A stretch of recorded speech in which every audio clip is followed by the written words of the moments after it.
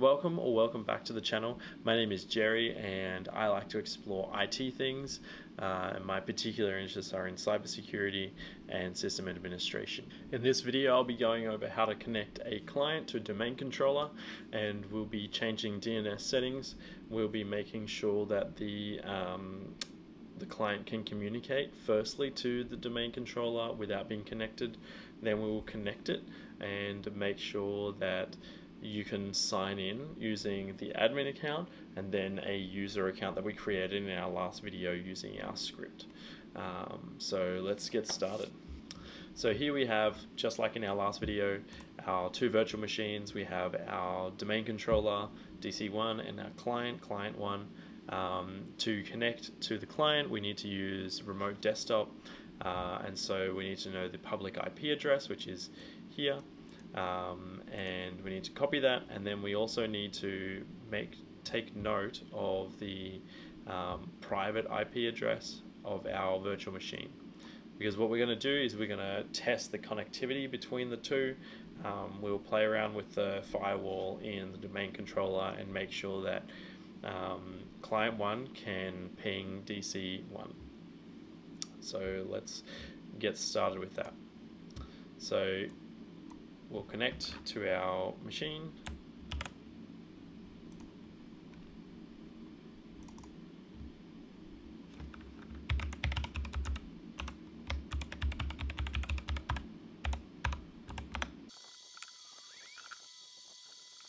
So here we're going to open PowerShell.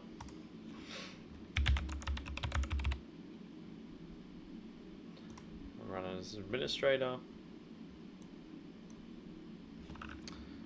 And we're going to ping our domain controller.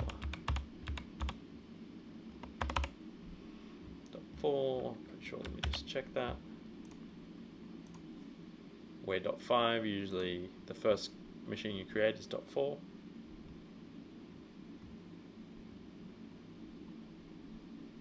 Yes, .4. So we'll ping it. And we're receiving a reply.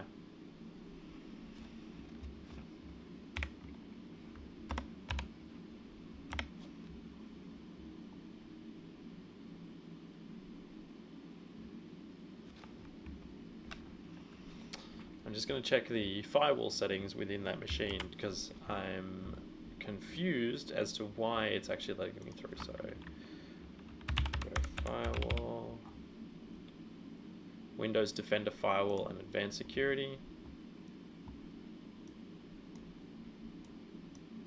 So we'll go to inbound rules, make this bigger. Look at the do this from protocol.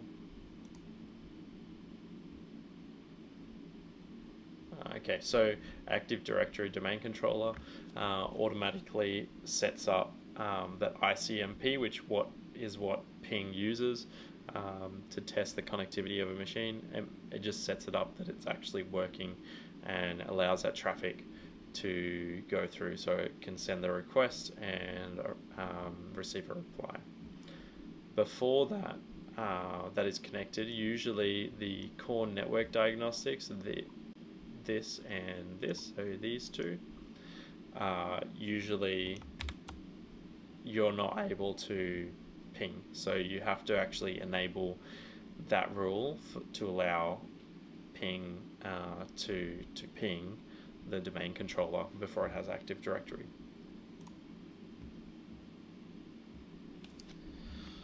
Alright, so now we'll go back to our client, and in our Azure portal we need to actually set up the DNS to not be the DNS that's assigned to it when it's being created, but we need to set up the DNS to be the domain controller.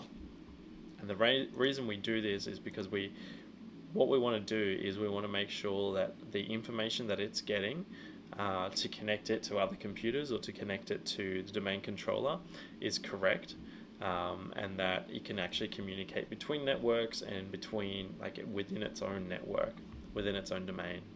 So we'll go to network, we'll go to our network interface, DNS servers, and we'll make a custom DNS server. So we'll give it 10.0.0.4. It's all good, we'll save it.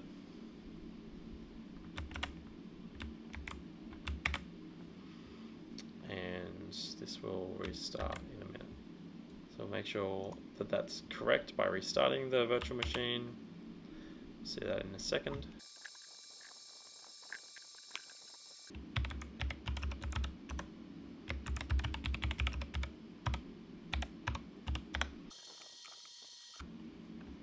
So now that we're back, we need to actually connect this client to the domain. So to do that, we need to go into, we right click on the start menu, we'll go to system, we'll go to down here it says rename this PC advanced. Sometimes if you have a smaller screen, this will, let me just resize this.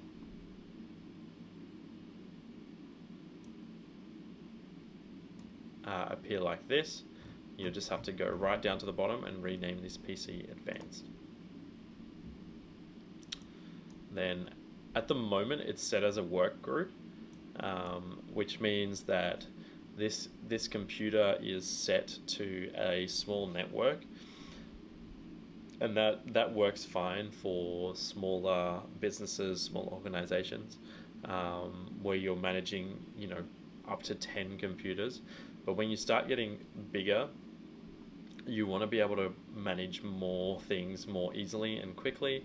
You'll be able to deploy software and that kind of stuff. So you want to change it to a domain. So what we'll do is to rename this computer or change its domain or work group, click change. So we'll click that. Then we'll change it to a member of domain. So this only works because we've already changed the DNS settings. So what this is going to do is I'm going to type in billy.com, which is, as from the last video, billy.com is the domain we set up. And when I type that in and I click enter, click OK, it's going to send a request to the DNS server and say, who is billy.com? And the domain is going to say, I'm billy.com. Can you log in? Can you verify that you're one of us? And so I'll type that in. So we made Billy Creel, B Creel. Sorry. Billy.com/B Creel, and then password 1. It's okay. And then once that's completed, it says welcome to billy.com domain, which means you're connected. So now when we finish this up, once I click close, it's going to restart my computer, because it just kind of needs to reset all of the settings and make sure that it's all working correctly.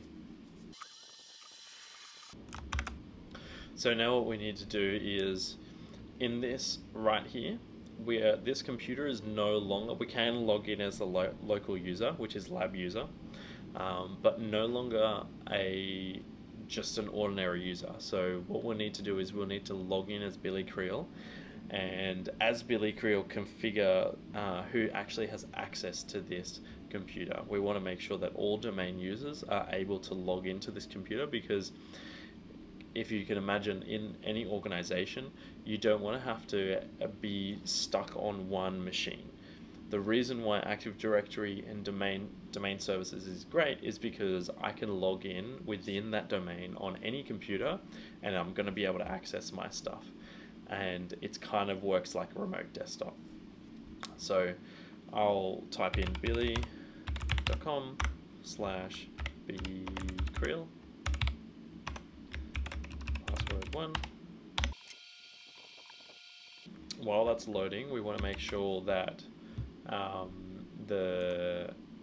this client that we are setting up actually exists on the domain controller. So we will want to go to Tools, Active Directory Users and Computers, and then we'll go to Computers, and we'll see that our client 1 is now available there. So what we want to do is we want to put that into our clients folder.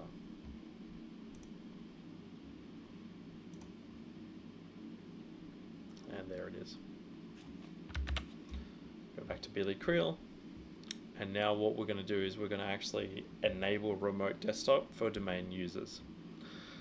We'll go down to our start menu. We'll click system. Far out, I can't speak. And then down here where it says remote desktop, click on that. Enable remote desktop, and then we want to, down here in user accounts, we want to select users that can remotely access this PC. So we know that Billy Creel has access, but we want to add others. So here we'll go domain users, we'll check the names, and then we'll okay that.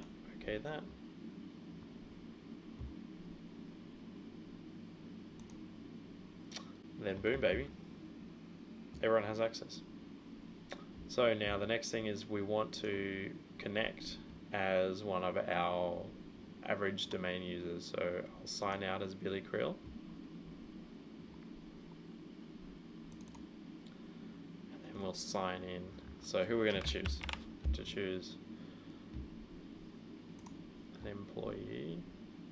Doujlock, we'll do him or her. So billy.com/douge.lock. Password 1. So remember, when you run this script, it will give the password as password 1 for all of your users that you've created. And here we are as Doujlock. So let's see. Yep, so we're Doujlock. There. Click on settings. Go accounts. Our account, Doujlock, we're part of the Billy domain, and yeah, so as you can see, in this video we've actually been able to do plenty of things by connecting the client to the domain controller.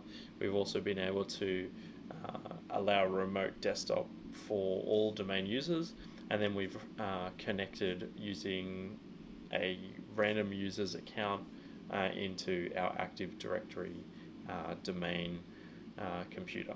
So that was just how we connect up one client to a domain controller. If you enjoyed this video or learned something, please hit the like button and let me know in the comments if I missed anything, or if there's something else that you would have focused on or talked about. Have a great day.